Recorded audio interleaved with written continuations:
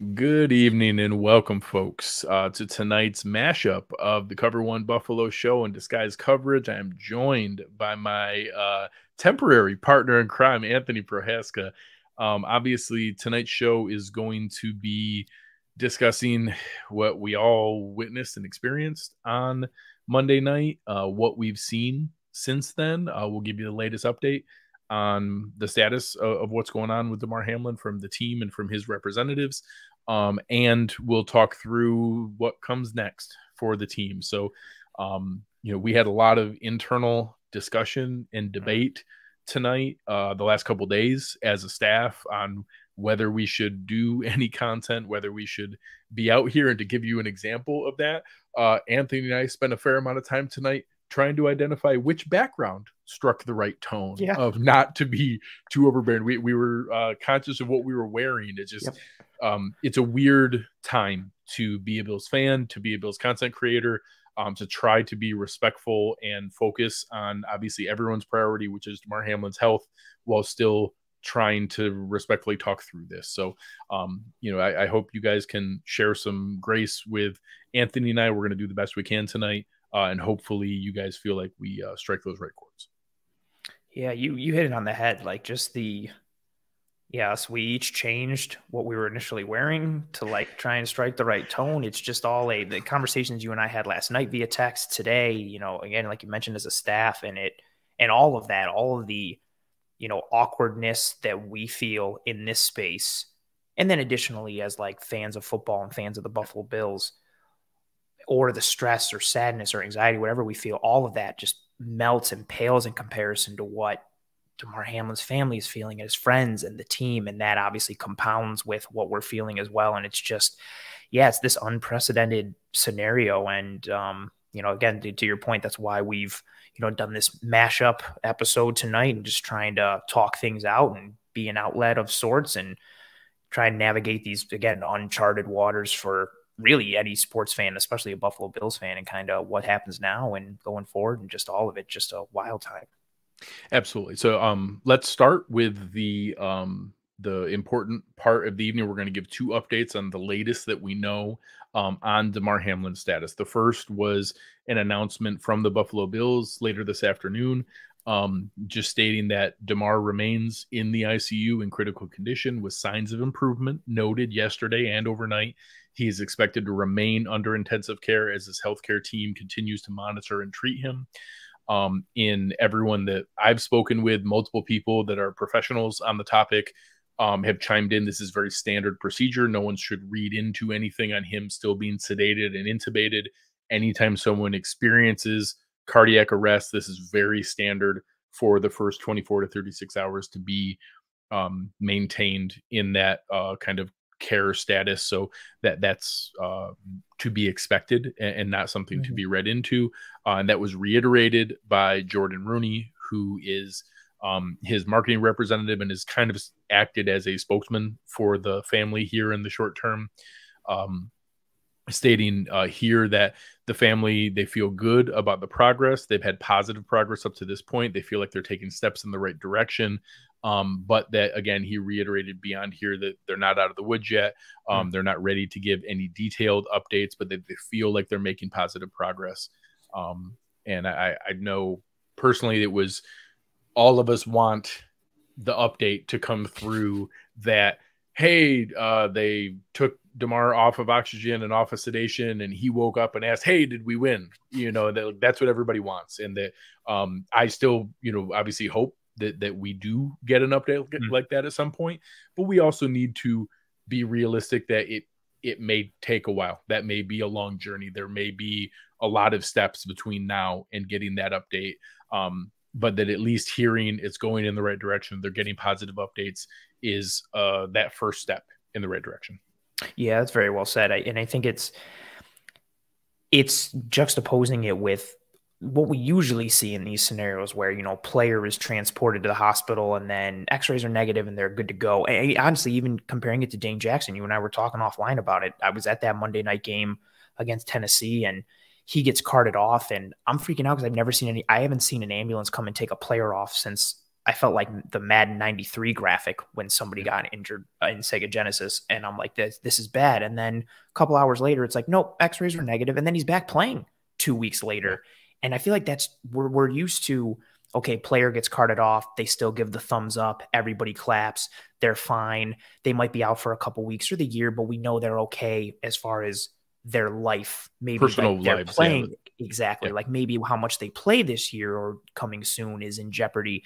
And we're not getting that from the playing side, but also from the life side with Damar. But again, to your point, I think with something of this magnitude, it wasn't going to be 24 hours, he's good to go, 48 hours, he's good to go. It's a progression type of thing. And we're hearing positive notes about that progression. I think more importantly, we're not hearing any setbacks. It's not things took a turn or there's no comment.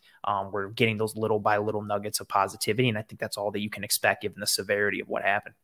Yeah.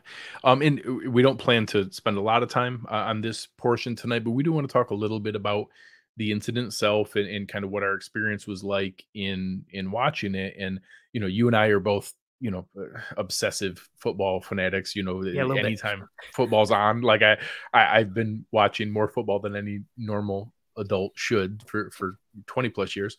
So you understand the rhythms of what happens. Sadly, we are pretty conditioned to even scary injuries of, you know, a lot of people will talk about some of the coverage in a moment here, but, you know, some of the guys talk about their experience of like, oh, this guy got hurt in practice. All right, move down 15 yards because the show's got to go on. And that even moments that you talk about, like Dane Jackson being, you know, placed onto a backboard and an ambulance taking him off the field, you know, if we think back to that, it was, all right, guys, let's get ready. And the game went on. And like everybody moves on. Like we are conditioned to that. And that watching this, the first thing that struck me was I noticed the urgency of the training staff. I noticed their movements were not what I was used to seeing. And that it's just immediately struck me, oh, that's not right. That's not how they react to a broken arm, a torn ACL, a shoulder out of socket, like even serious injuries like those, that's not how they move and how they react. And then they cut away to commercial pretty quickly and come back. And now like all-time pros like Joe Buck and Troy Aikman were kind of speechless and didn't know what to say. And they start sharing terms like CPR, and that my mind immediately goes to, you know, this isn't some coworker thinking they need to help somebody. These are professionals who know you don't do CPR unless someone's heart has stopped. And that all of a sudden it immediately became very real that this is no longer a football situation. This is now a life and death situation. And I don't ever remember, like I know some people have brought up some of the skate incidents in hockey where someone the was Zednik hit in incident. the neck. Yeah. I wasn't watching live then. I wasn't watching Hank Gather live. I wasn't watching Reggie Lewis live. Like sadly, people have lost their lives during live sporting events before. This was the first time I was ever watching a sporting event where it flipped to a real life emergency event. And it was just very surreal to experience. I think that's a good way to put it. You know, I actually was watching the Zednik skate to the throat live, but it was severe the whole time, but it was like, oh, but then everybody reacted and it was like, oh, okay, like he's going to be okay. It was shocking and jarring given what you'd seen, but it kind of, I don't want to say calmed down, but you were still concerned, but the high anxiety started to dissipate as things went forward. But it was the opposite here with Hamlin. At least for me, at first I didn't know who was down. I saw Poyer come flying up, and I thought Poyer, like his leg got bent under, so I thought it was Poyer. And then I was rewinding it, but I was like, no, he gets up. Like, what's going on? I couldn't see what was happening. And then I saw it was Hamlin, and I kept rewinding it. And when he collapsed, my first thought was kind of like what happened to Tua in week 3. I was like, concussion, and he stood up too fast and he went down.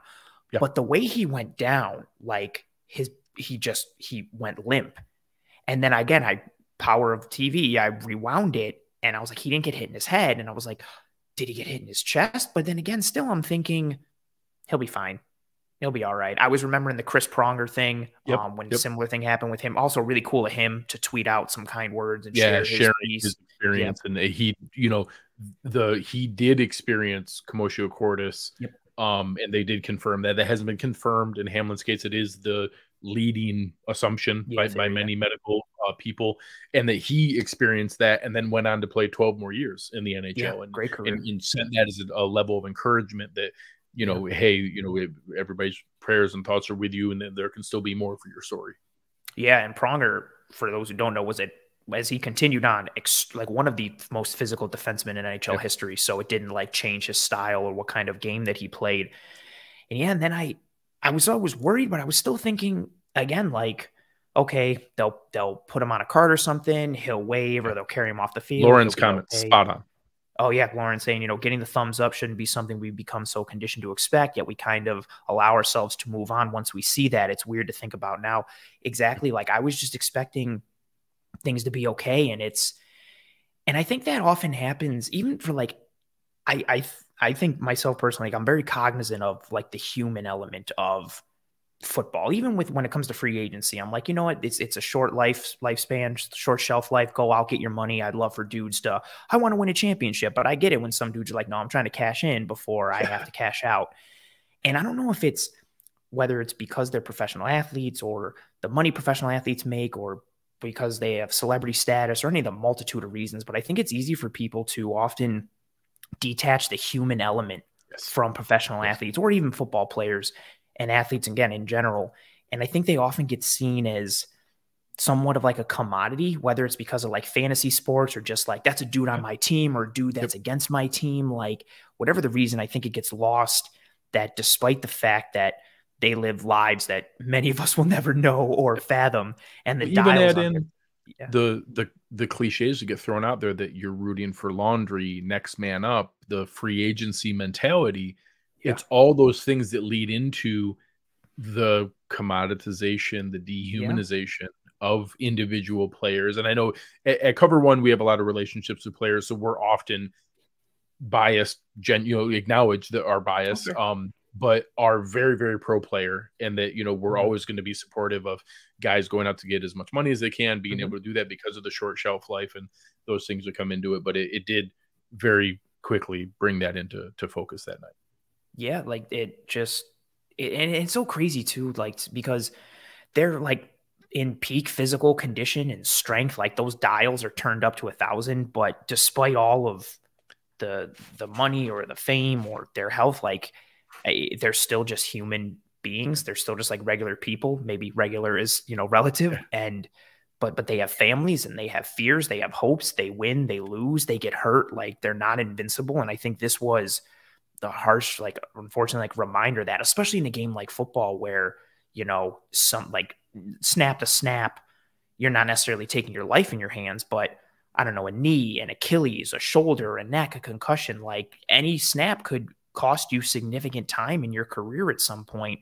And it's just that risk reward in football is on display at all times. And I don't think we necessarily see the level of it, but I think with Damar Hamlin, you saw an extreme version of it that kind of put it into perspective of, what the players risk when they put themselves on the field, even though they know it and they sign up for it and they wear equipment.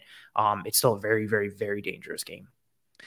So some comments here from our guys over at If the Walls Could Talk in Buffalo. Great Josh comment. And Don, makes you appreciate the medical staff on hand. And this was something we talked about pre-show that Dr. Chow, who does some of the injury analysis on Twitter, made a comment that, as odd as it sounds, besides like the lobby of an emergency room, an NFL field's one of the safest places you can go into cardiac arrest, because instead of being at a workplace where you might have somebody who is trained in CPR and that they're going to do the best they can, you actually have trained professionals, EMTs there prepared in the moment to immediately analyze the situation. They have all the equipment. So, having AEDs there to be able to conduct and do what's necessary to get your heart back in rhythm and to get everything going. Those people we don't know how this is going to turn out. We know that there's a wide spectrum of outcomes for Damar Hamlin here, and we're all praying that it's on the right side of that spectrum.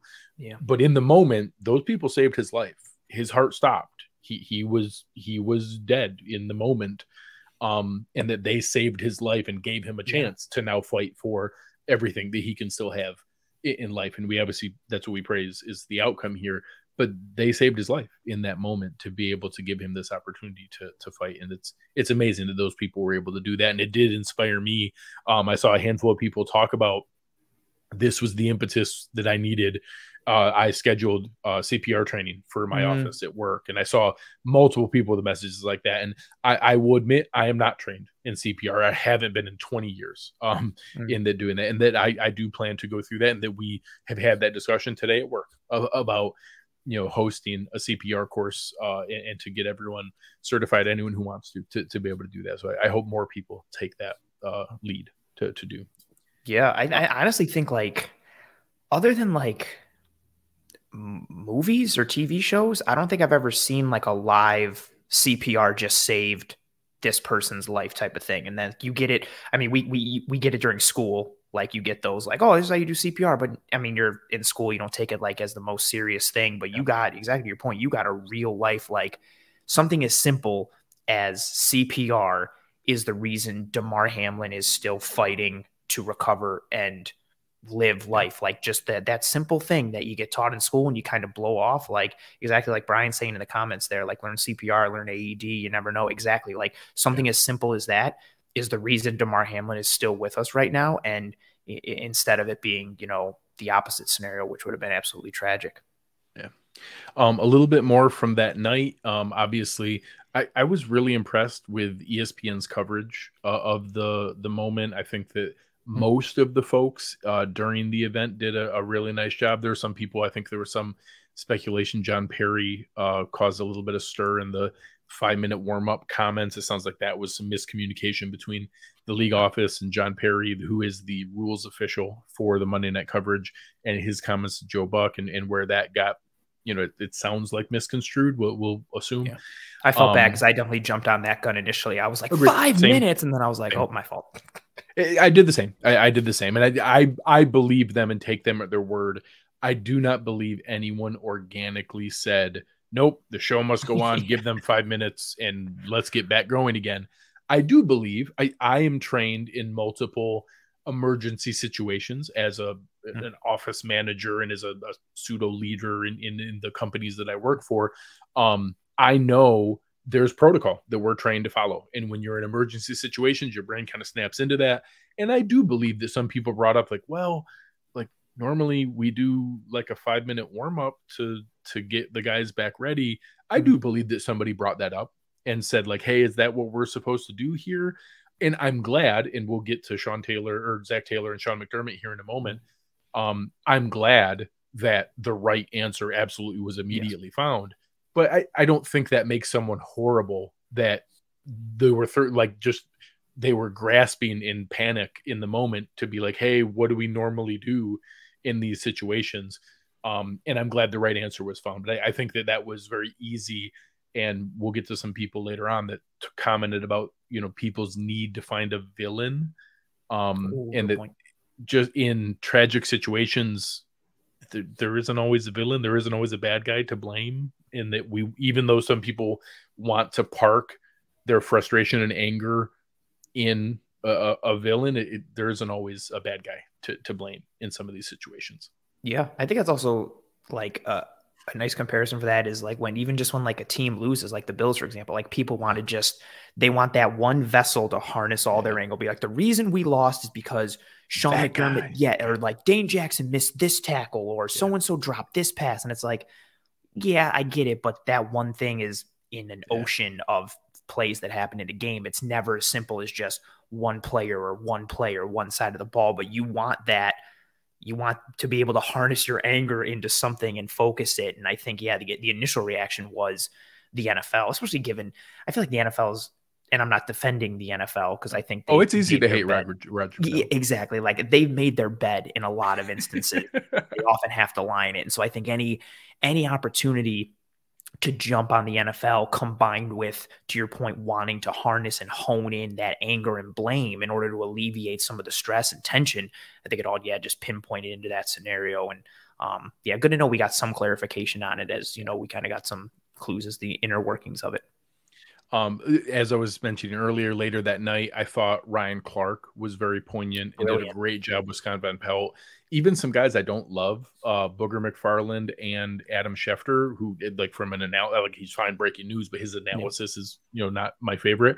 We're both very frank and transparent. I love someone in the comments here talking about how they focused on the human side of it. Like, they were talking about what a great person Damar Hamlin is and the impact that he had. And, the heartbreak of thinking about, Damar Hamlin's mom coming out of the stands and having to watch them perform CPR on her son, like that. Those kind of human moments where I was really impressed with the way that they talked about it and the way they approached it. And that led into the people I was probably most impressed with was the people who didn't allow it to become standard procedure and didn't allow them to simply go on with the show, with Sean McDermott and Zach Taylor. And Zach Taylor's comments today, that we all saw him kind of come across the field, and he said the first words out of Sean McDermott's mouth were, "I shouldn't be coaching in this game. I should be with Damar at the hospital." And that I love that our team is coached by a man that was his first instinct. And that if you think about someone, don't get me wrong, I am a bit of a Sean McDermott apologist. I am. Because I think he unfairly gets criticism, it seems like I never criticize him, and he is imperfect. He is not a perfect coach. He has his flaws. My big gripe is normally he is a huge net positive, and he brings more positive to the table than negative, and we haven't had that in 25 years. So I'm really happy to have that, and that we should be thankful to have someone who brings more positive to the table than negative. Last night should galvanize that for everyone. All the things of the culture he's built, the way that he gets grown men, alpha male type guys to talk about how they love each other and about how it's a family and that they love the man next to them, and explaining why they're there and why they sacrifice and do the things that they do, so that everyone understands why it's important not to let that man next to you down, because he told you why this is important for him and what it means to him. He's the one who's built that. He is the one who has built that culture and made it okay for those, big tough guys to say, "I love you. I love being able to play with you. I love you, man." And last night, or Monday night, really brought that into focus of how lucky we are to have him as a leader and as the man in charge of this organization. And I love that that was his immediate instinct of what he defaulted to. His leadership, and it's been talked about so much since the Bills have kind of turned things around under he and Brandon Beane's stewardship since they took over. But the culture piece, it gets thrown around so much, but I really don't think, like you alluded to, I don't think people really understand how hard it is to get 50 plus adult men in general. Very different backgrounds, different experiences, different perspectives. Yep. To get on the same page for something. Then add in the fact they're all extremely wealthy and they make a ton of money, which muddies the waters in terms of egos and attitudes and who you vibe with and who you don't. Motivation. Exactly. It's so hard to galvanize an NFL locker room and instill a continuous culture with core players, and then new players then come in. You bring in new players and they just assimilate to the culture. They just become one with it, and it just keeps on moving. And that's because of Sean McDermott. It's because of Brandon Beane. And it's also so easy, not so easy, but it's easier to be a leader or a good teammate when things are going well. When you're up and you're winning all the time, it's easy to be the guy at the forefront and the mouthpiece and so on and so forth, at the head of the table, whatever you want to go with. It's not easy to be the leader when the chips are down and you're going through adversity and you're in trying times or tough times or bad times. And this is as trying and as tough as it gets when a player on your team literally dies, I hate that there's this wild car outside revving its engine. I don't know if anybody hears it. It's insane. I barely. feel like we like can it's only haunting barely me. hear it. We can only I'm going outside. Going outside. It's you have a player who literally died, and I think you have players who, when you see the tearful reactions from everyone, I feel like they thought that they just lost Damar Hamlin, and you have a coach who has the wherewithal and the leadership and the mental fortitude and the principle to steer the ship and guide it in that moment, and not only make the right decision, but make the right decision when it's hard to make the right decision. And that is a tremendous thing. And I understand people will still knock him for whatever. People have X's and O's, worries or concerns, or are bothered by so many things.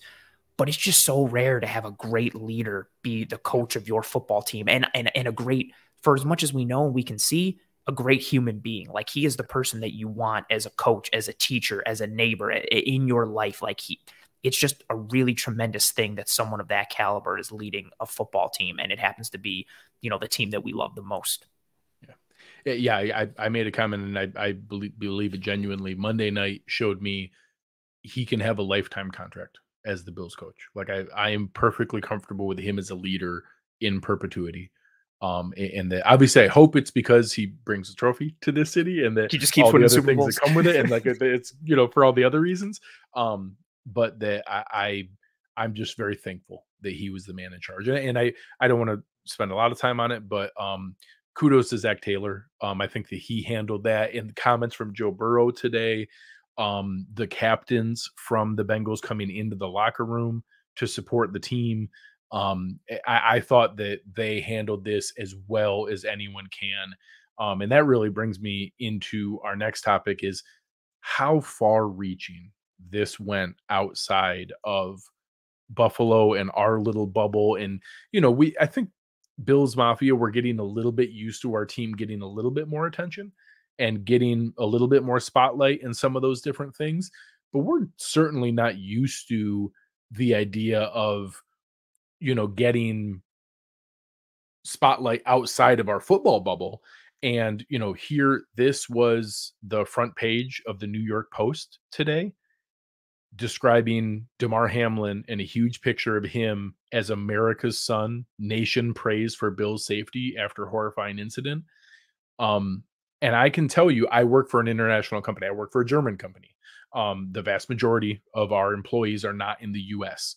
And I was on, I don't know, 8 or 9 different conference calls today. Every single call, people ask me about it. Multiple people from outside the country are in our Cover One Slack channel. People from Australia and England both wrote me about how it was leading the news in those countries. Today, the president of the United States called Damar Hamlin's mom to speak with her at length about what was going on. It led every morning show, every news show, every non-sports show. People at work that I know vaguely know that football exists and like doesn't even know when football season is, were asking me about, like, oh, hey, how's that guy on your team doing? Or, that was crazy. And this is everywhere. This is the lead story in America right now.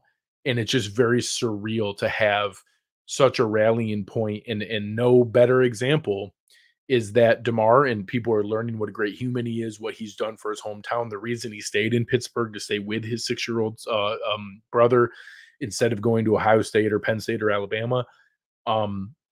He had a toy drive that he was just trying to raise money for kids in his neighborhood in Pittsburgh, and he had a goal of $2,500.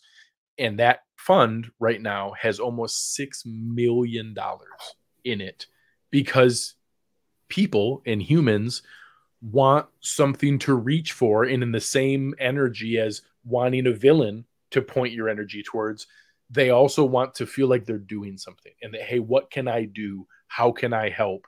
And to have over 200,000 individual people, many of the villains, we like to point at some of the biggest donations were Robert Kraft and Tom Brady and a lot of people that we don't always love on the football field. This was a unifying force. Multiple people in the Cover One fantasy football leagues that we had reached out to me that I was a commissioner in and wanted us to donate the money from the prize pool to Damar Hamlin's fund. Kel here saying it's almost $7 million now. Yeah. Just unbelievable. Unbelievable to see something positive. And again, I joked earlier about all we want to see is Damar to come out of this and to ask if we won, and for them to say, well, they canceled the game because of you. Right. But hey, we did raise $7 million for you to give an awful lot of toys to kids.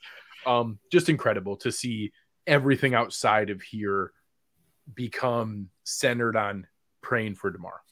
Yeah, just the overseas piece is what hit me. You know, you mentioning it, and I've got a couple friends who live in England, and then saying like this was the lead story here, like Tuesday morning and Tuesday afternoon, and I was just like, oh my goodness, they're still talking about it today, and just the back and forth conversation with that, and I mean Chris Jericho, the wrestler, being one of the people donating to the drive for Damar Hamlin, and just even seeing, granted it's in the football sphere, but all of the football teams in the NFL on Twitter, like changing their logo, all their avatar for Damar. Yeah. Like, and almost every coach saying something in their pressers in the middle of the week. And it wasn't like your generic, oh, hey, let's just say something because we have to say something. It seemed genuine. It seemed heartfelt. It seemed real. Like, and you're seeing that not just in the NFL sphere or the football sphere, but you're seeing it across sports, across industries, across the world, really. Like, and I think he hit it on the head, the same vein that people want to be united in something. It can be hate or it can be love. And it's grown to that love piece. Like, just this has been really cool to see. Yeah, it's been a really tremendous thing. And yeah, shout out to just everyone who has been so kind-hearted. Shout out to Zach Taylor. The Bengals players as well, even though before that I was super mad at Hayden Hurst and Trey Hendrickson, and I think that role on Trey Hendrickson was on purpose. That's a conversation for another time. But they just for Burrow and I think Karras and DJ Reader, the captains, to kind of come together and then go to Zach Taylor and then take it upon themselves. Like, there was just so much organic support, and it wasn't just for the cameras or for, well, we think we should do this, so we will. Like, and not just in that NFL sphere, just in such a wide scope. It's really been a tremendous thing to behold. And I think it'll make this even more special, trying to put good vibes out there when he wakes up and when he comes to, and it's like, hey man, like, look at, like, the president just called your mom, like, and look at all this support, like, you're getting, like, it's just gonna, can you imagine that, waking up and being like, what happened? They'll be like, well, your mom just talked to President Biden, and you're the biggest story all over the world. So glad you're back, man. Yeah. This is great. Everybody's worried about you. A couple of other things, just as we kind of wrap up on the night itself, anyone who had any anger for T. Higgins was crazy. Like, that was a completely normal, innocuous football play. He was playing hard. He was just doing his job. Yeah. Like, there was even one show, and I wish I could think of who it was because I want to call them out, that made a comment about him lowering his helmet, and like, come on, man. Like, Scott? It might have been. And that, like, he did nothing wrong. This was a totally normal play. He was trying to get some extra yards and burrowing down like all of our guys do every single play. I believe he spent a great deal of time at the hospital with Damar Hamlin, was there with the family. There was the picture of him leaving the arena and he's hugging his mom and his like head is on her shoulder. And you can tell that he just looks physically like, maybe we're reading into it. He just looks like, it just weighed on him. And that, no one wants to be responsible for that. No one wants to, be, to feel like they did that, and that it's crazy to try to put that on him. So, no one should have any ill feelings for T. Higgins. He did nothing wrong here. And that's crazy to even think of. I also heard something that it was scientific and it was, I think Sport Bible tweeted it or something from like doctors that, what physically happened with Damar, like he took that shot to the heart in between like beating rhythms, and it was like a 1 in 264 million shot or just something like random. Like, he just got hit literally in the wrong place at the wrong time. Yeah. T. Higgins was just making a football play. It's man. And that's also part of it too. Like, obviously he feels a bit distraught, but like, just knowing that like Hamlin is in that position because of, like, if you're sitting there like what I did to him, it's just, and then you got people trying to pile on. It's just unfortunate. It's crazy. He didn't do anything wrong. And I mean, you talk about the obsessive amount of football that we hit. We see people get hit in the chest over and over and over again, literally in the history of the NFL, millions of times. This is just a completely freak accident to be able to do. So just super unfortunate. And talking about, I think Michael here was making some comments about, you know, it's made it harder to hate some of the people that donated, like Julian Edelman and Tom Brady. And one that really struck me was Nick Wright, and that I normally am very comfortable separating the fact of acknowledging Nick Wright plays a character. I've seen enough of his podcast where he's spoken very eloquently on the Brittany Griner situation and on the anti-Semitism the situation, piece. comments by Kyrie Irving, and he is very eloquent. He's very intelligent. He is very sincere. He does his research. He does works hard at what he does. He's very well spoken. Yes, he does realize that leaning into his sports hate character, and that sadly he's from Kansas City and he's very open about his bias about the Chiefs, and that the biggest threat to the Chiefs are the Bills. So he leans into it, and then he goes 3 steps too far because he knows the rage quote tweets and the hate shares and all the, oh my God, can you believe what this guy said? And we share his videos everywhere, is the reason he makes 8 figures a year. And that's why he made so much money. To help in that moment, to realize that even while he's in character, even while he's on his show, he showed up with a Bills hat on today, ranking the Bills as the #1 team in his tiers with the comment, this week, everybody, no matter what NFL city you're from or who you root for, there's a part of you, if not all of you, rooting for the Bills. And that even a guy who makes his living off of enraging us and getting us to react to his crazy, outlandish comments, even put that out there to say that, hey, you know, I can take my character hat off and stop pretending in the moment, and that we're all rooting for you and we're all wishing for the best. And that, you know, whether it's seeing donations from Tom Brady and Robert Kraft or seeing human moments from Nick Wright, this was truly a unifying moment to see everybody come together. You had a good piece offline when we were talking and changing backgrounds and sweatshirts and stuff of how Nick Wright plays to like the wrestling heel character. Like he plays it up, whether it's the wrestler or the heel commentator. And in wrestling, like whenever someone breaks character or breaks kayfabe, like it's a big deal. Like, you know, whether it's, you know, to enhance a storyline or something in a match, or because something serious happened, like, you know, that whatever the reason they did it for, it has gravitas and it means something. And yeah, to see like him do that, while this wasn't him on his podcast, to your point, like this was him like in character still doing this, like that just carries weight and it carries power to be able to get, again, like people of all walks of life, professions, whether they like sports, whether they don't like sports, whatever they do, are all focused in on this topic and unified by it to a degree, and their generosity and kindness and prayer and thought. And it's such a terrible and tragic thing that happened, but it's yielded some like beautiful moments and beautiful things that we've seen. And that pushes me even further to want the best for Damar even more. So that way we can really truly appreciate all the beauty in this moment by really seeing him come out the other side, like healthy and strong, to be able to really put a nice bow on it. Cause we've seen some really, you know, cool stuff from people. Yeah. It was a really great, you know, response to a scary and terrifying, tragic moment. And that, you know, we're hoping obviously for the best outcome for Damar, but it's very scary in the moment, and that seeing this as a positive that came from it. So, I know one other piece that came up, and someone in the comments actually even asked about, you know, is a 5th or 6th round pick in their 3rd year, you know, a wealthy man? He's not. Damar Hamlin had a $126,000 signing bonus. He makes $825,000 a year before taxes. That's a lot of money. That's a lot of money. Yeah, I'd take it.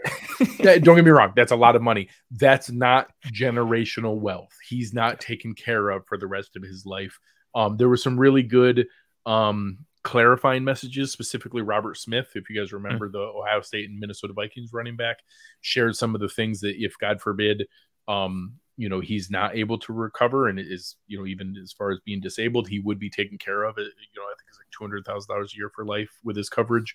But he's not a vested veteran. And that, there is a scary element here that I certainly hope between the Bills or the NFL or the NFLPA that this is a situation where he would be taken care of if again, God forbid, he's not able to return to play. But that, it is the reality here of, the NFL can be not for long. It can be that any moment mentality. And I know that that's something that certainly strikes you. Yeah, it's such a finite career that you have in the NFL, and you see so many players who come in and go out and come in and go out. And again, it goes back to the fact that they're all vulnerable, just like we are. Granted, they're bigger and stronger and faster. And it's tied to at the core of what we have. Football is X's and O's and scheme and design and play calling. But at the core of it, it's dudes who are blessed with God-given ability or size or both, trying to get as big and as strong and as fast as they can to then slam into another big, strong, fast dude who's also slamming into them as hard as they can. Like, it's a game that is based on and predicated upon violence. And it's a form of entertainment for us that we consume to nth degrees over and over again. But at the end of the day, it's still a very violent game. And I think it goes back to that, commodity piece of, how we kind of treat professional athletes and football players. And, again, granted, they know all the risks when they sign up, but it doesn't make it any less real. And then even if you think about too, like, even if you get through and you have a long and successful NFL career, what does your mental and physical health look like when your career is done? Because a long and successful football career isn't exactly synonymous with long-term mental and physical health or comfortability. I always remember, I don't remember what I was watching, but I remember seeing Earl Campbell years and after he retired. Yes. And for those who don't know, Earl Campbell, extremely physical running back for the Houston Oilers, guy who would literally bury his helmet into your chest to run you over. Just a monster of a man. He was like the Derrick Henry of the 70s. Who sought out contact, but actually ran over you while he did it. And he was just like, he was talking and he was okay mentally, but he's just making like oatmeal and his hands are just shaking because he has such bad arthritis. Or seeing him ever walk across a stage is an incredibly painful experience to watch. Painful, let alone all the multitude of CTE cases and all these other things that we see. And it's a short shelf life, and it can be dangerous even when you get through a long and successful career. And then you add in the pieces of, who can receive a pension and who cannot. And some of the things that some people are trying to get at, although incorrectly, but you need the spirit of what they were talking about in the short shelf life, the next man up mentality and the cold reality of the NFL was very accurate, even if everything they said wasn't spot on. Yeah. And there are some benchmarks you have to hit. You have to be a vested NFL player to receive a pension and certain benefits, and being a vested player, you have to play for at least 3 seasons, and how each season gets accredited, and all the minutia of that I don't want to bog down everybody with. But you do need to hit certain benchmarks, and it's hard to do in this league, which again goes back to something we talked about earlier. That's why, like, in that free agency period, everybody's always like, I shouldn't say everybody, it's too blanket of a term, but oh, this guy's so selfish, I can't believe he chased the money. Like, well, there's a big difference between getting like 10 million guaranteed or like 30 million guaranteed. That's also a piece too. Like, football contracts aren't guaranteed like baseball contracts or like NBA contracts. So that's why guys chase that guaranteed money, because they don't know when they could be the next Joe Theismann or somebody who suffers an injury and you're done. Like, you have to make sure you can take care of yourself and take care of your family. And yeah, just this whole piece, I think it connects so many avenues of player health and safety, mentally, physically. Like, how do you go forward as a team if you're the Bills? What do players' careers look like? What do all these on and off the field aspects? It's really kind of brought a lot of thoughts to the surface that I think have always been there, but don't necessarily get put on the forefront, because most of the conversation is, oh, I can't believe they called cover 2 against this pass concept and they lost. Man, that sucks. Like, that's usually what it is. Yeah, and it's just a cold reality. And I hope that if anything comes from this, one, I hope that people do go get CPR training and instant positives there. I hope it is a momentary unifying moment before we go back to hating each other for some other weird reason. And I do hope it helps a little bit of perspective in the way that we talk about athletes, in the dehumanized, oh, that guy's a bum. Oh, get that guy out of here. What he only scored like 5 fantasy points from me. He sucks. I hate him. It's just like, I hope that people take a little bit more perspective to remember the humans that are out here doing these things for it. So obviously, we've spent 45 minutes now talking about the most important part here, which is Damar Hamlin, praying for his recovery, hoping that he has the absolute best case scenario, and our experiences and all of your experiences. You think about how all of us and you guys listening experience that from our couch watching on TV, or if anyone listening was at the game. Imagine being a player on the field with a guy who you've sweat and bled next to every single day, or your son, because you were brought down out of the stands and you're watching them perform CPR on him to save his life. And in the moment, not knowing if he was dead or alive when they loaded him into that ambulance. That is the challenge of this next step. So you talk about the difficulty of me stammering, even transitioning here in topics, and that us talking about it beforehand, and that, hey, did you have time to do any prep work on the Patriots to look into this matchup? And, both Anthony and I pride ourselves on being as prepared as anybody in this business and putting in the work to be ready to talk about these matchups and these things that we do. I didn't watch a single thing. I haven't thought one moment about this Patriots game coming up, and that I literally can't fathom what it's like to be a player, and that someone, we talk about all the reasons we love Sean McDermott. He's also pretty famously a kind of dogmatic, regimented hardo that that dude lives and breathes like the process and the step-by-step and the doing your job and all those different pieces. I genuinely wish I could have been a fly on the wall in those meeting rooms today to know what it's like in these moments of, how do they try to switch gears and get ready to, like you talked about, a violent collision sport. How do you get yourself ready to now live in that world? It's just got to be, I don't want to say insurmountable, but it has to be such a large and taxing task to achieve and accomplish. And again, just to tie it, like you spoke about, so it's Wednesday. Usually by this time I've done disguise coverage at 7. So I've finished. But by this time I've watched the Bills all 22 offense and defense, usually multiple times, but obviously that doesn't happen this week. And then for their upcoming opponent, I've usually watched 3 full games of all 22 offense and defense, taking notes.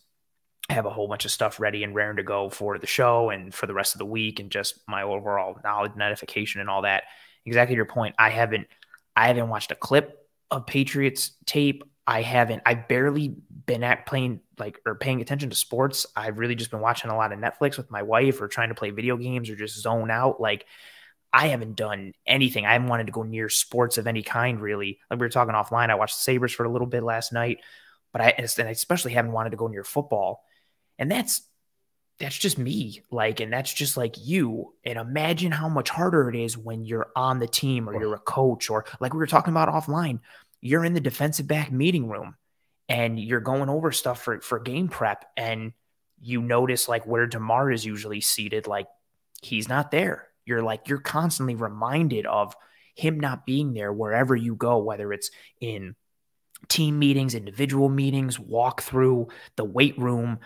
Maybe he usually drives to practice someday with somebody. There's all these reminders, and how, exactly to your point, we're having a problem preparing to watch it or cover it for what we do. Imagine having to prep for it on the field or off the field. Imagine, you're Sean McDermott, who's all about regiment and routine and the process, and you got to put a game plan together after. How do you transition to that? Be like, hey guys, we're still talking about Damar. Okay, let's put the tape on for the Patriots offense and let's go through this. How do you transition? How do you get the buy-in? If you're the players, how do you soak in what you're seeing? How do you not just zone out staring at the tape and you're just constantly thinking about Damar. Like, I can't imagine the mental exhaustion and the mental challenges that this team faces this week in prepping for an opponent that is playing for their playoff lives and is going to go super hard for a win. Oh, you're on mute. Happens every once in a while. Yeah, not a team that's mailed it in, not a team that's, you know, season's already over and packed for Boca Raton. You know, it's, you know, a team that's fighting for their playoff lives, a division team, a team that cares, and that you made a comment earlier in prep, a team with maybe the best situational coach in NFL history. I have confidence that a moment will come. Obviously, the best case scenario is we get a really nice positive update on Damar Hamlin of his ability, you know, that, hey, he was taken off and is breathing on his own and really taking a positive direction. And that, even though it's not, hey, he's all better, don't worry, he's going to be fine, it at least gives the momentary relief of some of that anxiety to allow yourself to compartmentalize some concrete hope to the task at hand. So that's probably our best case scenario, is that tomorrow we hear something a little bit firmer in a positive direction, and that gives them a Thursday, Friday, even Saturday practice walkthrough of a game at home, not having to go anywhere, being able to take care of those things.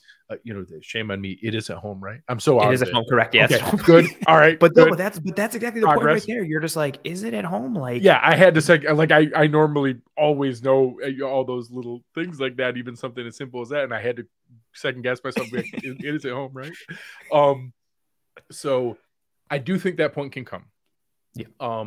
And that, as hard as it is to fathom, I do think that, especially if we get a positive update, if we don't, I have some questions about whether they will play this game. And I don't, as hard as it is to grasp, I don't think it's out of the question that Sean McDermott could inform the league that the Bills forfeit this game. And that if again, God forbid, something took a turn for the worse with Damar's condition, I don't think that's out of the question that they could be like, hey, we'll try to get back to things for the playoffs, but just, I can't in good conscience put my guys out there if they're not ready. So I don't believe Sean McDermott will do that. I don't believe he will put his players out there if they're not ready.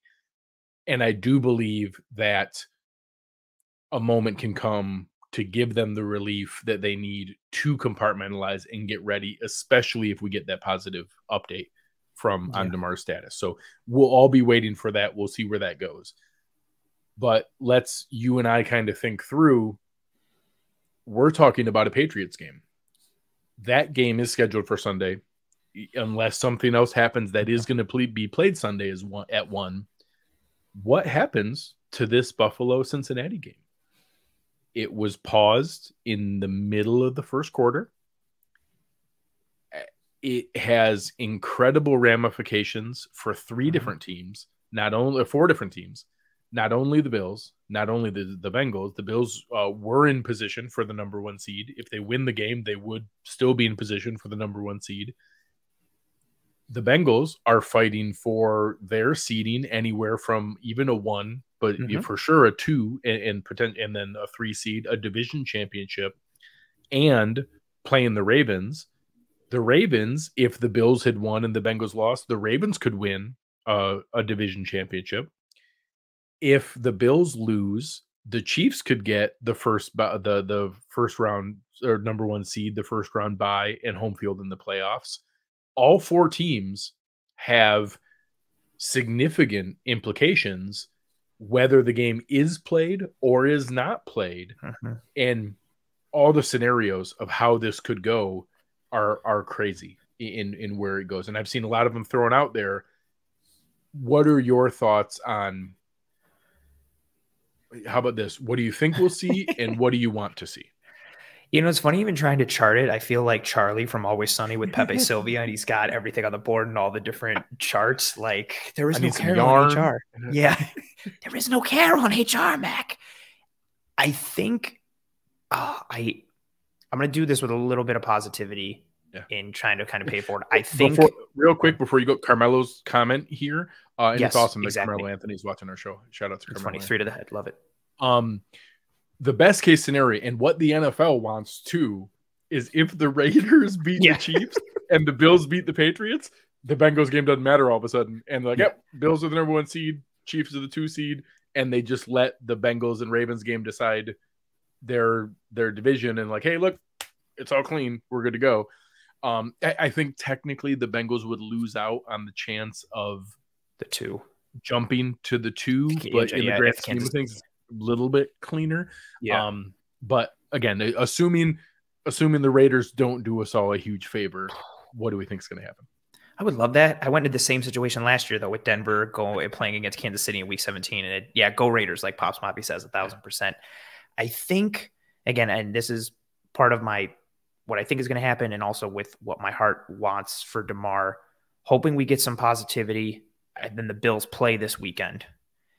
And then I think we're going to see, so I think that's done and dusted. I think we're going to start to see that scenario that I think Mike Florio laid out that people started running with, where you would have Week 19 and the Bills would play the Bengals.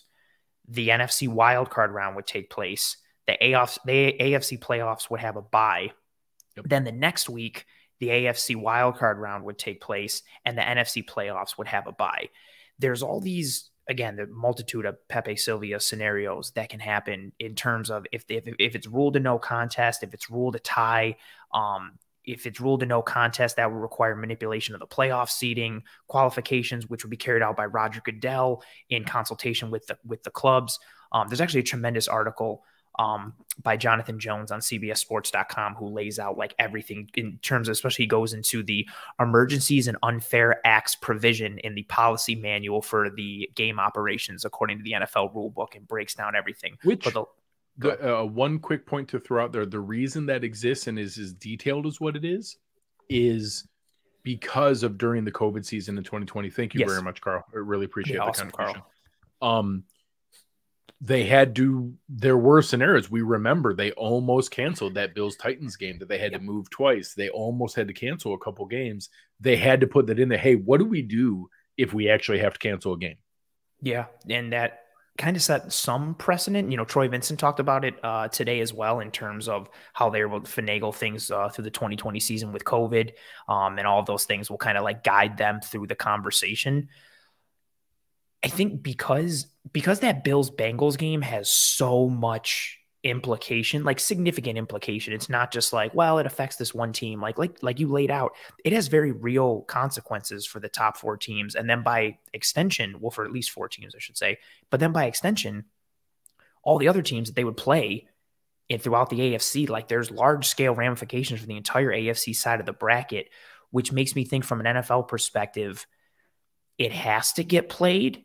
And if it has to get played, that scenario where it gets played next week and we have the playoff bye for the AFC, NFC, and then they kind of rotate and do that piece. I know it adds extra bye weeks and time off and muddies the waters, but the whole point of it all, like there is no easy solution. There's no clean cut like, oh, just do this. Whatever you do, somebody's going to kind of feel like they lost a little bit, or they're going to feel, they're going to feel like hard done out. Like there's no right way to make everybody win. I think Troy Vincent, I was finding the quote, he said it today.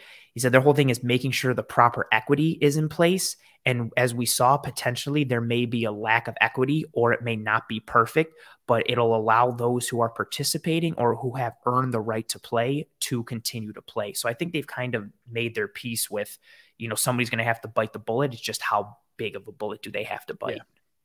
So I do think some people had brought up, hey, you should bump back all the wild card week and just play Bills Bengals next week in week 19. Mm-hmm. You're talking about any scenario that involves taking away huge swaths of television and marketing and ad revenue. Yeah, sadly is not realistic, even if it's the right thing to do.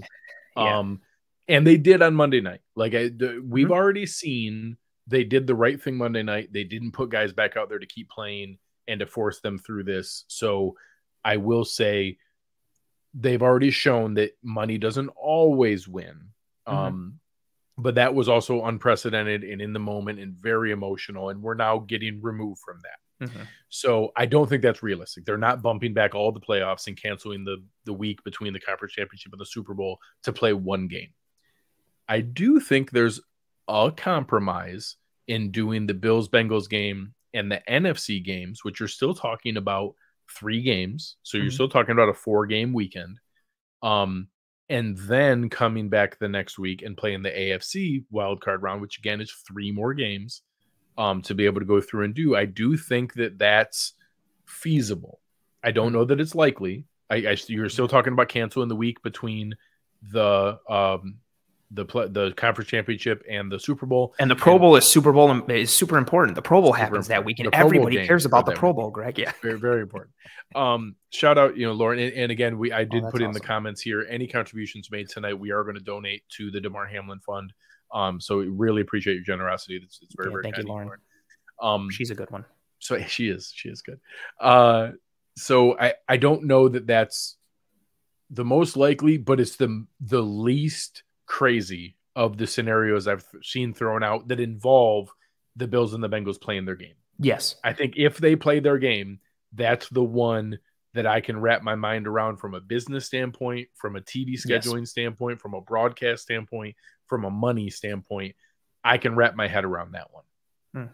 I think the most likely scenario is that kind of what Troy Vincent started to lay the groundwork for is that, guys, we can't make it up. There's no real way to reverse engineer what we think might have happened. I've seen people say, give both teams a win in the record book, or hey, call it a tie or whatever. Like, any scenario that they don't play that game means the Kansas City will get the 1 seed and they'll get the bye. And it's just how it's going to work. And that, is that great? No, it's not. It's not great. Does that mean the Ravens now don't really have a shot at winning their division because they didn't get the loss for the Bengals that they needed? Yep, that kind of stinks. It's just, yep, it does.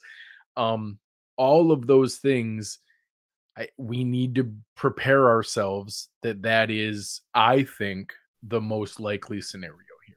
I think the most likely scenario is that Sean McDermott, on behalf of the team, tells Roger Goodell and Troy Vincent and the NFL leadership that, hey, it's going to take everything that we've got to get our minds around playing any of these games, let alone backtracking to get in an extra game. We're hanging on by a thread here, man. We're just trying to get through this. Our focus is elsewhere. We're just trying to get through this to be able to survive. We don't need to backtrack and try to add in an extra game. We just don't. I think that's the most likely scenario. I think that the most likely scenario is we hear in the next couple of days that we're just going to kind of chalk that up as a no contest. The Bengals and the Bills will play 16 games, and that the Bills, even if they win against the Patriots, their 13-3 is going to be one less win than the Chiefs 14-3. And it is what it is. And the Bills will be the 2 seed, and the Bengals, assuming they beat the Ravens, will be the 3 seed. And that's just how it'll be. And then we'll just move forward. And it's unfortunate, but it is what it is. I won't be upset or disappointed if they do the other Mike Florio solution and figure out a way to do this and give the Bills a shot to not only still have the 1 seed, but then earn a bye the week after and get that week off to kind of, catch their breath per se. Maybe even as crazy as it sounds, maybe get Micah Hyde back. I'm knocking on wood super hard right now.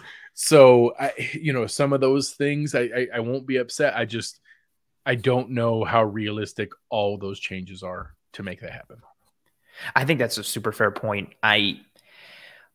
And somebody, I think Rick mentioned in the comments that Chris brought up, it's the whole nature of like how much does the NFL lean into what's best for the Bills and or Bengals and what's best for the business model and money and the league as a whole, and which one do they lead into? And you can make a case for anything. I also wouldn't be surprised if for some reason the Bills and Patriots didn't play this weekend. I also wouldn't be surprised at that. I think there's like a realistic avenue. Yeah, there's literally like almost every scenario that has been laid out by someone is on the table in a realistic fashion to some degree. It may be less in terms of like odds and percentages than others, but there's a realistic path to a multitude of scenarios and options that have been laid out here. And you can make the case for anything. And I think part of that is just because, I think, Deion Dawkins already talking about like everything, all our efforts are focused towards, Damar and worried about Damar. And then you had the statement, I forget from who in the league, talking about that, whatever happens with like the Bills, like it'll be made, the decision will be made by the Bills and Sean McDermott in terms of what they want to do going forward. And that's all going to be based on how they're feeling. And you can't predict human emotion in someone's mental state. Like for all we know, the team might wake up tomorrow and they might feel somewhat better about. Oh, that's awesome, Aaron. Thank you very much for the donation and the comment there as well, supporting Damar. And again, I will interject there that I do think whatever the next status update is on Damar Hamlin directly impacts the option. Yes. The more positive and encouraging the update is, the more likely the Bills play the Patriots and the more likely they try to fit this game in. The more unknown, no update, or God forbid a negative update on Damar Hamlin, the less likely they're going to find a way to fit these games in, and the less prepared this team is going to be able, you can't ask them to compartmentalize if their friend and their brother and their teammates' life is still hanging in the balance. I just don't, I think that's unreasonable to ask. And I do think that as, simplistic and maybe over simplistic as it may sound, I do think whatever the status update on Damar Hamlin has a direct correlation on what these options end up being.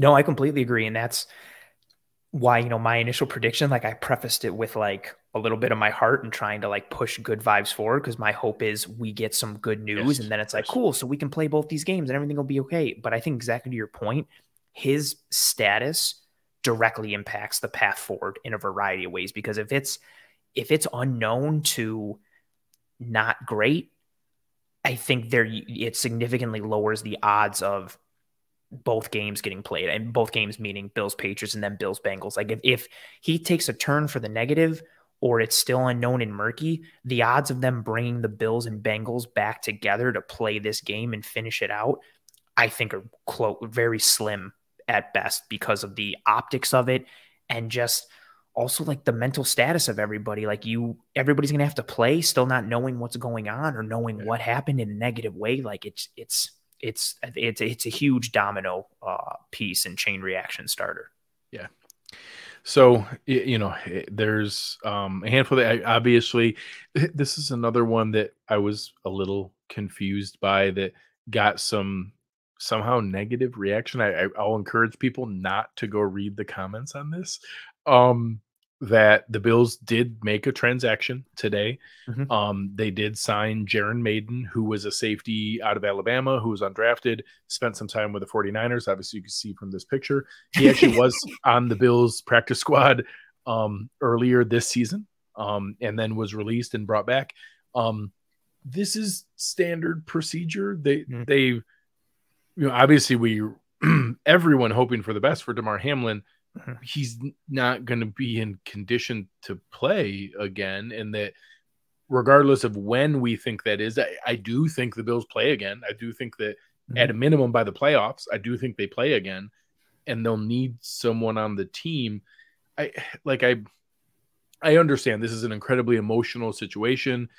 People are always going to have a reaction. I feel people were reacting to this post like your mom got remarried the day after your dad's funeral. Like, that's a good comparison. Like, come on, man. Like, this isn't this. There is no slight to Damar Hamlin. There is no. It was just really weird. Like, when someone commented, like, if anybody needs, to feel better about themselves, go. You're not the people in the comments here below. And I was like, what do you mean? And I start scrolling through, and I was like, oh my god, what is wrong with people? Like, how could you even have this reaction? So yes, the Bills added safety Jaron Mayden to their practice squad because they need a safety. They did. It's funny, they added him to the practice squad, but they released Xavier Rhodes. And here Lauren said I was more surprised by the release of Xavier Rhodes. that's because they're about to activate Christian Benford. Mm-hmm. So that one's kind of the reason that happened. It seemed like these were connected and they really weren't. Jared Mayden was added because we need another safety around the building. Xavier Rhodes was released because they opened up the practice window for Christian Benford, and it actually, I almost guarantee that one is announced by tomorrow at 4:00. Yeah. Christian Benford will be added back to the active roster because his IR timing is up. Yeah, so that was a sneaky kind of activation off the IR the last couple of weeks. I feel like that kind of flew under the radar and people weren't aware of it. Yeah, they opened up his practice window. And honestly, I almost think like the last day was like today. they had so I actually think they have to make that announcement tomorrow by 4:00. But I expect to see that. That's just standard process. That is no slight. That doesn't, like, some people thought it meant they were releasing Damar Hamlin. That just a lot of people who, again, when we talk about the reach that this had outside of football, it brought in people who weren't familiar with the machinations of how roster management works. Everyone should have expected this. This is very normal. This has nothing to do with their focus and attention and prayer for Damar Hamlin and his spot on the roster and on the team and in the organization. This is simply this. They need another safety to run practice, like literally. Like that's how this works. One of the guys who used to be one of the practice ones, like Cam Lewis or whoever, now is going to be on the other side of the defense, and they need another guy to run practice. That's literally all this is. It's just exactly to your point. It's just like the brass tacks of roster construction. And I get the heightened emotion of it, and the people necessarily not know, like, oh my God, does this mean like Damar is no longer a Bill? Or maybe even some people wanted, like, I don't know. I'm also trying to think of like possibilities. Maybe somebody or people out there wanted like, no, don't fill the roster spot and leave it open as like a symbolic like gesture, or kind of like when the Bills played Washington all those years ago, and Washington started the game with 10 players on defense to honor Sean Taylor. So I was thinking maybe people were looking for like a symbolic gesture or something like that potentially, but no, this is, to your point, like kind of standard fare. Doesn't mean that they don't care, or doesn't mean that things are taking a turn or that he's done or anything like that. This is, even if Damar comes out, wakes up tomorrow and everything is shipshape, odds are he's probably not playing again this year. So they just need to fulfill that roster spot in order to kind of push forward. Good comment from Rick there saying he was at that Bills Washington game. Yeah, it's just brass tacks of it. Unfortunately, it comes at kind of, I guess, an inopportune time, but it's something that had to be done. I guess here to Elizabeth's question there that was just up on the screen before.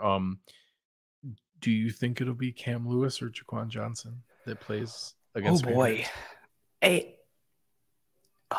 guess with the pairing of Poyer, I'd probably say Cam Lewis. I think so. I know Jaquan. I mean, let's be honest; they both have their limitations. But I think the pairing with Poyer probably makes more sense for Cam Lewis. But then also, again, it's the Patriots. They run a lot. That's exactly they do what a lot I was of jumbo thinking. sets. And this game actually might. I know everybody still probably wants to take torches and pitchforks to Jaquan Johnson, but he is good around the line of scrimmage. Granted, he has his speed limitations, as Michael Carter showed us in that Jets game, but his skill set. The Patriots don't have a Breece Hall. No, and Ramondre Stevenson is a very good back, but he's not a pure burner. Again, you're going to have your limitations in some regard. Potentially, Jaquan could work. I know some people are also clamoring for Marlowe. I kind of hope it's Marlowe. I'm reading they haven't put him out there yet. Yeah. So that's a very interesting and telling. Appreciate you very much, Daniel. That's awesome, Daniel. Thank you so much. We appreciate you appreciating us, and awesome the kind words for Damar. Yeah, it's been weird that they brought him back, and then I think each week like people were like, "Oh, it's going to be Marlowe. It's going to be Marlowe," and then it kept being like, "Nope, nope, nope, nope, nope." And so where there's smoke, maybe there's it will. fire. Maybe it will. Because there was a moment where it was, it was there was a moment where Marlowe just got there, and then right after that, Poyer came back. Yes, and then it became okay, it makes sense that it's Damar. So they actually haven't had an opportunity since then to now decide so maybe it would have been Marlowe if he had the ramp up time. And now we'll see that, but yeah, I'm not expecting that. And then I will say, Joe Biscaglia is not one to blow smoke about things, and he's continued to talk about Micah Hyde returning in a tone that, I'm going to try to phrase this very carefully. As long as nothing changes and there is no new setback, I now am of the mindset that Micah Hyde will return. I think that he is going to return and that he is going to play in the playoffs.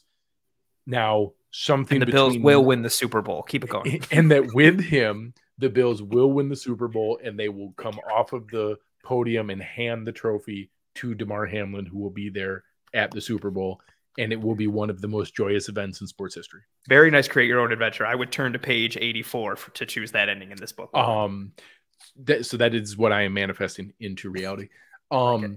So now that doesn't mean that between now and that event happening, that some doctor, some medical update, Chucky Wookie, that's awesome, all the way from Australia. Appreciate you. And again, as we had stated earlier, all proceeds from the show, whether that's, revenue from people watching the ads or watching on YouTube or the things that come up, that will be going to the Damar Hamlin Fund for everything that we do tonight.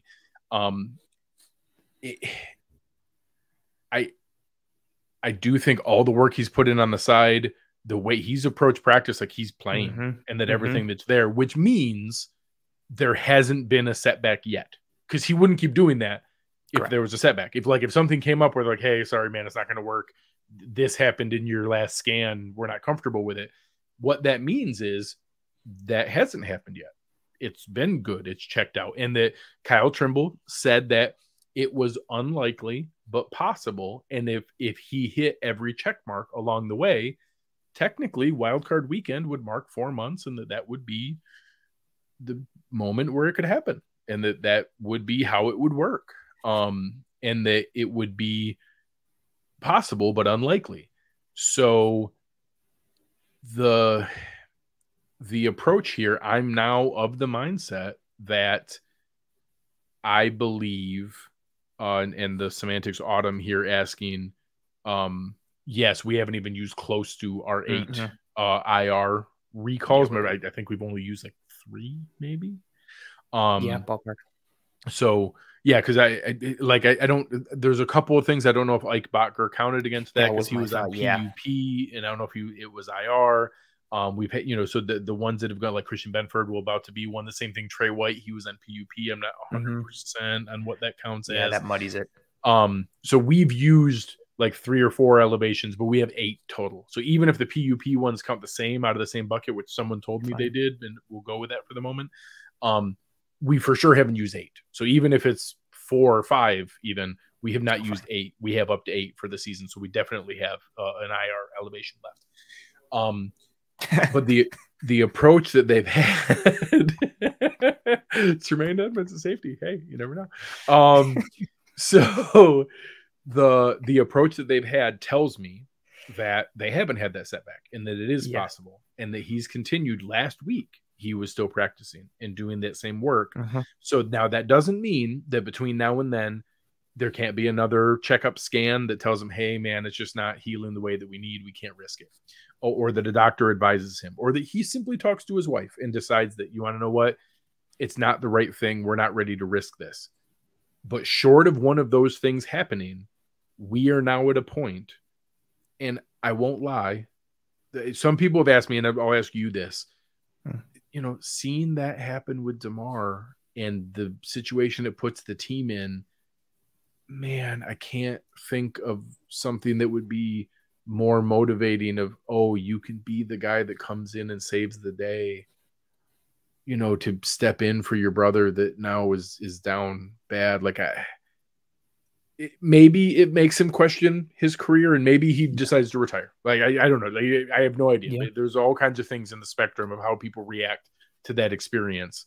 Right now, I believe we will see Micah Hyde in a Bills uniform in the playoffs this season. Ever since I saw the first footage of him like getting work on the sideline, and then to exactly your point, like it's kept continuing. Like the pessimist in me is like, well, he's just trying to stay in shape and he's just like working. It's part of like the rehab process. But then the other part of me is like, nah, he's coming back.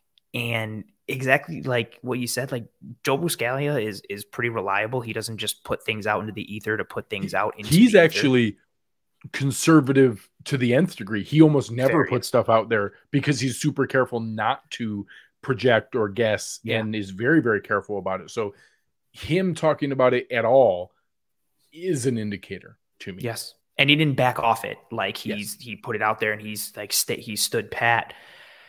And yeah, you bring up the two like emotional pieces. Like on the one hand, you do have like, okay, do I see what happened to Damar, and do I kind of see my own mortality in that and my own career, and how does that make me feel? Especially again, coming off of a legitimately serious injury that he had and had surgery for and has been rehabbing. So on the one hand, you have that. And then on the other side, yeah, you get to kind of come ride in on the white horse and potentially be like a hero of sorts in a situation. And not to mention knowing like, not even just from like a selfish standpoint for him, but the emotional lift, I think, for the fan base and for the players, let alone his added benefit of being on the field, I think that's awesome from Dan quoting you there. So you're saying there's a non-zero chance. Well done. Like, I think that also plays in, like, that's the positive emotion side of it, knowing the boost that you can give this team on the field, but also from like a support standpoint, the emotional standpoint, and the positivity standpoint of you being actually back and putting things together. That would be, man, that would be something. And I'm very superstitious, as you know. I don't predict game scores. I am leaning in that direction, and I'm going to knock on wood a bunch as I say it because I don't want to jinx it. I am very I'm in a similar camp as you. I will say that. So we'll see. Yeah, we'll see where all those things go. Everything that comes from it, that's there. We hope that tonight was, a cathartic exercise for you. I will say, I have one ask of anything here. If you guys don't mind, pause right now what you're doing. Hit the like button for us. It really does help a lot. Tonight was a difficult choice for us of whether we came and did this show. We tried to take a serious, respectful tone to the show, to what we wore, to what the background on the show was, to whether we did this at all.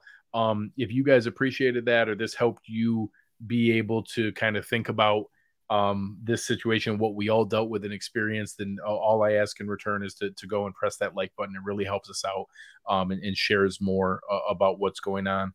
I'm hopeful. You'll see, obviously part of this was we knew the topic made sense to do a joint show, but there weren't three of us here. So unfortunately, it's because my normal co-host, Aaron Quinn, unfortunately has COVID and is at home trying to get better.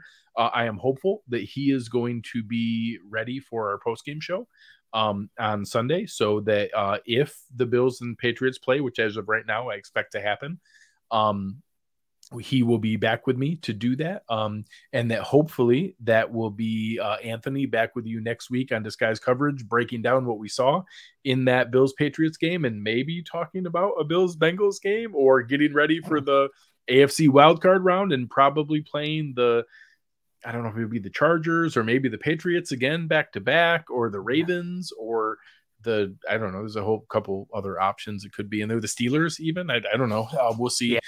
Where that one goes. The Steelers never go away. I just feel like they're going to make the playoffs somehow. Total aside, I'm not going to open up a new content topic here tonight. If Mike Tomlin didn't have a losing record this year, the man is never going to have a losing record. Like, if that, roster and TJ Watt being gone for the majority of the season and rookie quarterback and all the other crap, the dude's just never going to have a losing season. Never. He's unbelievable. No, he's incredible. So make sure you're checking it out. I know, we kind of paused everything that was going on here, so we're going to have some different things. I know the guys of If the Walls Could Talk in Buffalo are going to be on tomorrow, and having some people on talking about what it's like to manage some of these serious health situations in Don's experience, having to do that in the past with the team. I think the guys from Going Deep, Kevin and Mike, are going to be going live tomorrow night on Thursday night. talking a little bit more about the matchup, having Mark Schofield on to talk a little more Patriots. Hopefully that's because we get a really nice update about Damar Hamlin. We may be doing some spaces if things come up. So there we go. Josh talking about the show they'll be on 11 a.m. tomorrow, being able to go live. We'll see where some of the other things go. If we get some good updates and we can really feel comfortable compartmentalizing and shifting into game mode, maybe we do a spaces and jump on there. Anthony and I did one of those the other night. That was kind of fun. Yeah. So maybe we'll jump on and do another one of those at some point here if we get some good news that lets us kind of shift gears. But beyond that, we really appreciate your guys' time jumping in here. The chat was awesome. That way more you guys jumped in to watch tonight than I expected. Yeah. Being able to be here, that was really awesome, and it makes me feel good about our decision to do this tonight. And I hope it was a good experience for you guys. I hope that we struck the right tone and approach with the seriousness of everything going on, and that means a lot that you guys would give us your time here tonight. Any final thoughts for our show tonight, or what's coming up next, or anything else that you feel? No, just I think you hit it on the head. It was I didn't know what to expect from a turnout standpoint tonight, or what the vibe would be, or the mood, and that it was just really encouraging to see everybody's engagement and the support for the team, for Damar, for one another, for just the whole situation of what was going on. And yeah, to your point, I think it reinforced. I was in a weird space figuring out if I was going to do disguise coverage or what I was going to do, and so that's why I reached out to you, and it was cool to kind of do this collaboration mashup type of show, and then the turnout that we got on top of it. And, it was a real positive thing, and hopefully it's another positive thing and a road of positive things for Damar Hamlin and this team as we go forward. It was a really, it was a really good turnout tonight, considering the situation and how wishy-washy we were internally about everything that's going on. It was, tremendously appreciated. Thank you to everyone. And good times.